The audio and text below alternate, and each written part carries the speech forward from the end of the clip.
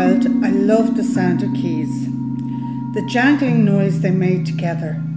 But there was one set of keys whose sound I loved more than most. They belonged to my dad and had a distinctive sound made by the large copper coin on them. It was worn smooth, and I think it came from his time in India as a British soldier.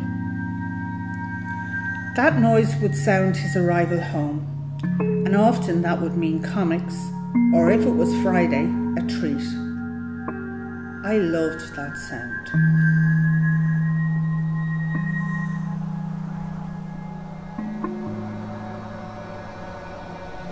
Sometimes something we take for granted in everyday life becomes a symbol of change and takes on a different meaning.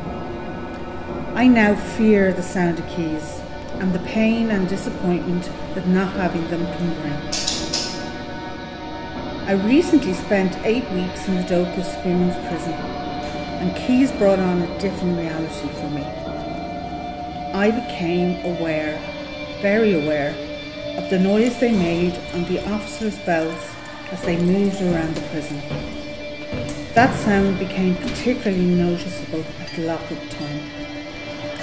The jangling and then the clink as they finally locked the door reminded you that you were unfree and isolated.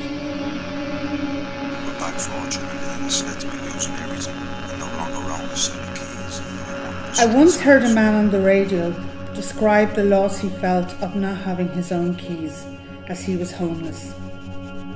At the time, it was something I had never given thought to, as I had my home, and I underestimated the importance of those keys. Not anymore.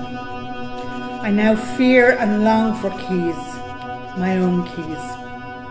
I have spent months thinking about the importance of something so normal that we often throw them in our bags or down and often lose.